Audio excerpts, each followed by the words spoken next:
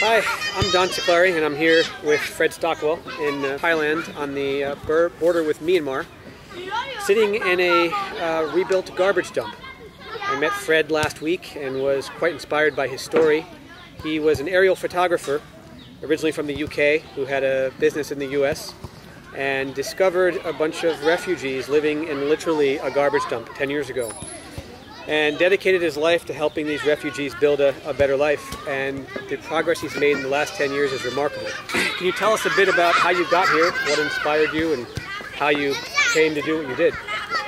So it was just over 10 years ago, and as you said, I was a photographer, and I was out doing some project work in this part of the world, in Thailand. I used to live in Oregon, in Ashland, and so every so often I'd go out and pick up photos of things I was personally interested in, which at that time was temples and Buddhism, and they were good imagery, good colour, good everything. There was nothing in depth after that, but anyway, I got to Mesa. I arrived here, as I said, just over 10 years ago, and I got here because I got on the wrong bus. But it turns out I turned up in a town which was basically an NGO come do-gooder town. There was lots of activity here because a lot of the Burmese, which is only 2 miles to the border here, were coming over and working here. There's refugee camps, and I met a lot of people. And I was at a point in my life that I could have made some changes. But anyway, I met the right people, started to think, well, I could do something. But then I found the garbage dump. By chance, someone drove me over here. This garbage dump was very isolated, very disorganised. It was where the trucks dumped the garbage. It was not an organised landfill. It was just dumping it. And we saw that today, just dumped everywhere. It's dumped everywhere. And I met some people, and I kind of liked the idea of being here and doing something. But the turning point was when I spent a little bit more time here and realised that these people really were totally abandoned to everyone, to NGOs, groups, anyone that had come here to do something. This wasn't something they wanted to deal with. It was way beyond, I believe it was way beyond anything they could do. It was too big. But I kept coming back, and the decision was made when I started to take out dead babies. Dead babies? Dead babies. That was the thing that really upset me. They were dying of malnutrition. There was a lot of kids here not eating right, not getting good food. Most of the food was what they found in the garbage, so stuff that people had thrown away is what they were eating. So the refugees were living here in the garbage, going through the garbage for food? Yes. Wow. PC here was one of them. Her mother was one of them. PC's off camera. She's sitting here with us, and we'll bring her in a minute. Maybe she can say a few words. So, I found it personally then really tough to deal with. My situation was that, I was 65 then. And like some people, like yourself, had a pretty good life, done a lot of stuff. And it felt right to try and do something. So, the long story short, I came back, sold up in America, came back and said, okay, let's see what we can do. And I think that selling up in America, you have to make these decisions. You just don't try this stuff. You go out and do this stuff. And so that's what I did. I came here and started work. You just gave up everything in America, sold it all, moved here with the intention of helping these people in a garbage dump. That was the plan. An easy decision if you're single and you're, like you, financially I think you're okay. I was, I wasn't sort of relying on people to give me money to live, or to give me money so I could do this. Right. That was never a thought. And there wasn't any thought of even raising money, to be quite honest with you. I just thought, well, let's see what I can do. It really developed into something. The learning process, there was people with no shoes, no boots, no food, like I said, dead babies. It was pretty atrocious. It made Thunderdome look like pretty good. And so, like a lot of people, you're self-made, a lot of people that have been in business, done things, a challenge is part of it as well. So anyway, I stayed and started to work out what I could do. Not having ideas, I'll do this and do that. You don't know what you're going to do because you don't know what the needs are, you don't know how to do things. We had no language, there was absolutely no English here whatsoever. I've got no Burmese or Thai, still don't. So that was the beginning of OK. Now PC, as you say, is off camera, who was a little Todd like this, very funny, and I think there was a kind of a connection, and your hearts go out to different people. Well, her and I, we became friends. She was an instigator of lots of things that I did. She still is. She still is. I've seen that today. No, she's got me around a little finger. But she was the one, I can remember driving along in the car and she says, I want to know what you say, but she didn't say, she said it in Burmese. At that time I was hiring translators so that I could find ways of communicating. Translators are not always a good idea because you don't know what they're talking about. It turned out some of them weren't even saying what I was trying to say. So anyway, and I'm going to skip years here, I can only give you the shorthand version, but it was pretty obvious if I taught them English, I could set up communication, and that's what I did. I found a woman that was really good at teaching English. I was teaching them English, and we finished up with about 20 kids that learning English, and they're speaking English. Now I've got communication. Some of them are fluent now. They're better than me. And they're all PC's age, they're running between 14, 15, up to 18. Mostly girls. Girls showed the interest. So that was communications. Now, there were no roads to this place, so they were very isolated, and I was getting called out. I started supplying phones. Some had phones, very few. But I knew if they had phones, we got communication, so we got English communications. And this is only a small part of the direction what we do. There's a lot of other stuff coming along with this while I was doing that. So once I got the phones going, then they could call me, and they did a lot, at 2, 3 o'clock in the morning, because I'm doing all the medical stuff, taking them to clinics, so I could come out here at all hours and find them. Before I couldn't find them because this area is quite big, didn't know where they were, or they could call me. There was no language. What do you want? Why are you calling me? Right. So I used to teach them basic words like, just say clinic. So I taught everyone the word clinic. Yeah. That means a medical problem. So I'd come out here and then find them eventually, and then get into the clinic. A lot of births. I've delivered babies in the back of my truck, and we've had babies die again. The thing that really, is heartbreaking are your stories about the dead babies you found. That's a game changer. Yeah. When you see a baby die for no reason whatsoever, other than the mother had no money, didn't know what to do, no breast milk, and there's no one there to do something. And now I'll pan around in a minute, but Fred has turned this kind of central area of the dump into what's now called Buddha Land. Cleaned it up, the people have hygiene, they have food, they're healthy, they have basic electricity, they're playing soccer, football in the field here, they're building a temple over here.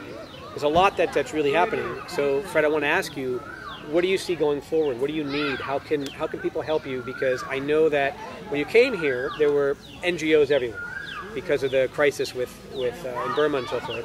I know you've outlived them all. They've come and gone. They've made their pretty pictures and done what they can do, and a lot of them I know came in to take pictures and generate a lot of money and stuff like that, but really weren't able to help the people the way you did. Well, an NGO and what I call the do-gooders and different groups, really, they're not in it for the long haul.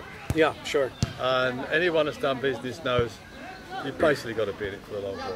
So you gave up your life to move here permanently, to dedicate your life to helping these people. Absolutely. So how can people help you?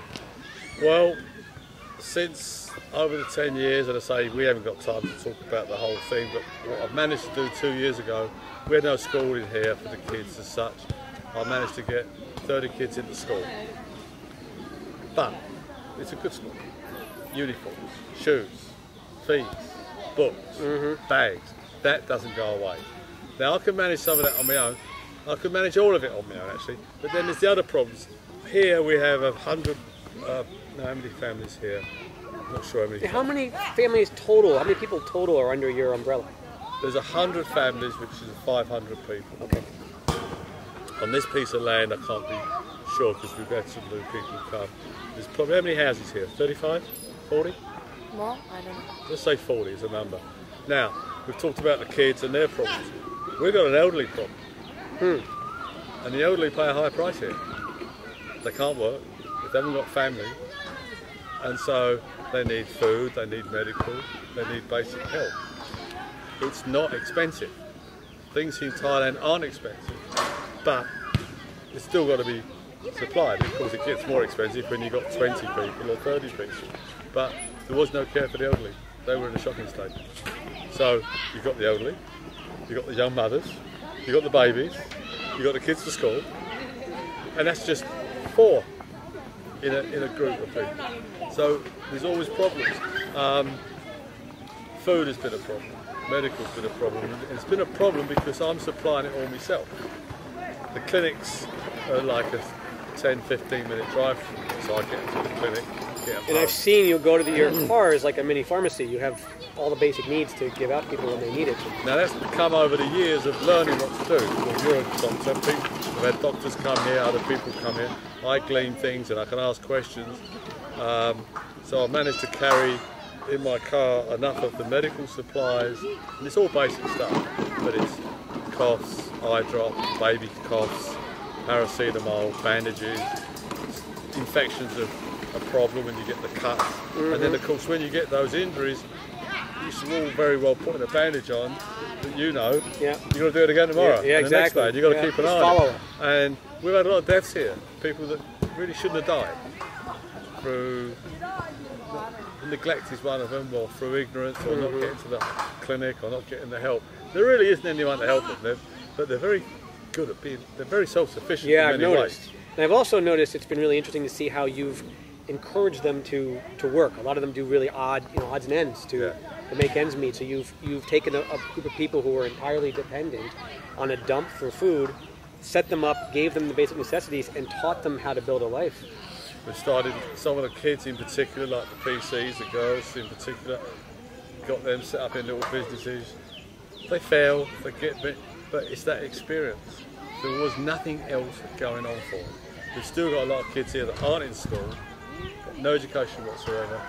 They'll be in the garbage or manual for the rest of their lives. And when he says in the garbage, he means literally in the garbage. These people will go out to the garbage, the piles of garbage, which we have pictures of, and they will pick through all day the garbage to find commodities like plastic containers and things that can be recycled, which they'll sell to a local recycling company, or treasures for themselves, clothing and whatever else. A lot of the clothing comes out of the garbage. Yeah. They wear. But things are, they're improving, they're changing. But, and also as it moves along, what you needed money for in the past, you don't need that anymore because it changes. So now it's this. Now it's like the schooling. I'd like to get a lot more kids into school.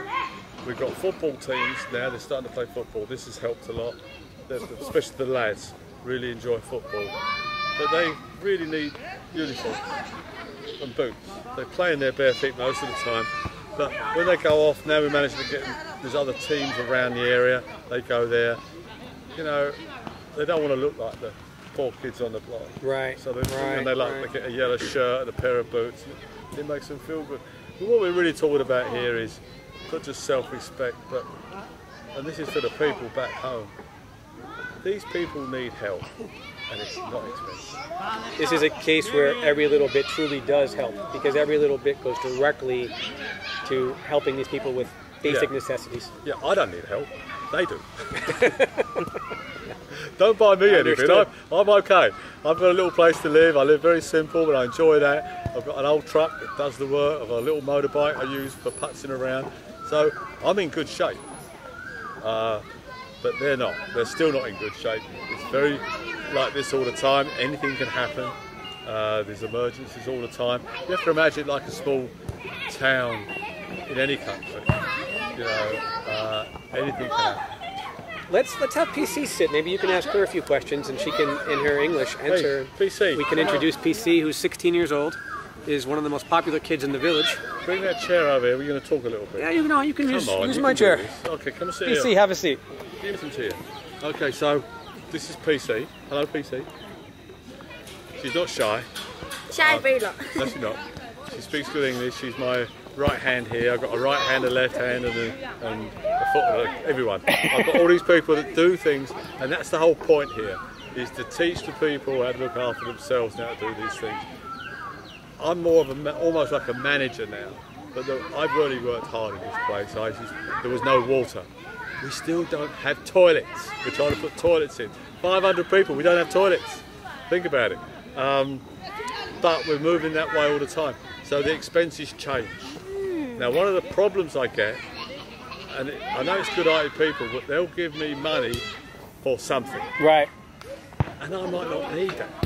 I need this. Yep. I would encourage people like yourself that when they see what's going on and how this works, I think we've built a better mousetrap, in all fairness. But whether it or whatever take off or not, but you need management. People looking. You don't need a gang of people here running around telling people how to live or what to do. What you need is, and it takes years. It's no other way about it. It doesn't matter anything. It's a long time to sort this out because you've got to understand it as well. And if I made mistakes, oh yeah, I've got things terribly wrong at times. Go on, it came right to me. So, anyway. So PC, say a few words. No, PC. So, tell me about school. You like school? Yeah, like. What school do you go to? So, you've got school. What's your best thing you like to do? What about football? Yeah, like that. So, what's your best language? Both too. Oh, yeah. Okay. So, anything else you want to say? She's shy. Okay. We're trying to give them a future, and I know we've all got different reasons for doing things, but I really believe that if everyone was to try and make a difference somewhere, it depends on what you believe in. I believe in, you know, I hate what I see in poverty. We've got it all over the world. I get the feeling we're not that short of money, we're not that short of food, we're just not using it and doing the right thing with things. We haven't got the right people doing these jobs to bring not just cultures and people and wherever, it doesn't matter where they live, they shouldn't have to live in the conditions they live in. Keeping in mind, these people's footprint's about that big. Mine's about that big. And anyone listening is probably about that big. So they've got a very small footprint and they're recycling our garbage. Literally. You've seen the plastic. We've got plastic up to the yin-yang here, and they literally are recycling the bottles, the plastic, the glass, everything. Yet, they've got the roughest deal of all. These people should be closer to the top, because they're doing something that not many countries are even taking any notice of. Right. Which is recycling the garbage. Right, right. And they don't get a break. So, you know, this... Talking about what I'm doing here and how it's going, it's a huge subject. I've got a lot to say, but I know we don't have the time to talk about it. Well, I just wanted to introduce you to the world and introduce your story, and people, you know, if they're called to help, perhaps we will be called to help. So I think this is a great start, and you know, we can certainly do more filming in the future of the facility and the progress and so forth. Yeah, well, you know, one of the things we want to do here is these kids have got a chance to go to better schools, they can go back to Berlin, to universities, but it's expensive. My money, you know, the problem with having money is you can spend it all. If you knew when you're going to die, it'd be great, because you can just run out of money at the right time, but it's not working out that way. So, you know, education, health, the medical's a big deal. A lot of these kids and people here need cards to keep it getting legal. We've got a lot of people that aren't illegal, they're illegal here, but they've lived here and been born here. PC was born on this piece of land, as a lot of these kids. Wow. So when it comes to what people can do, that thing changes, but you know, I need money for pipes. I need to try and get more water systems in here. We've got houses that fall down every so often. I need to help rebuild the houses. What we don't do now, or I don't do now, is you have to contribute as well. You have to help out a little bit as well. So it's bringing up all these people along at the same time so they get a chance in life. Great. Well, thank you for your time, Fred. I'm going to take a quick pan of the soccer field here and go from there. So, PC and Fred, and this is Buddha Land. This is just built last month, this soccer field, and a building here, and this is going to be the temple. And this is the nice part of what's known as the dump, because it actually is a functioning dump.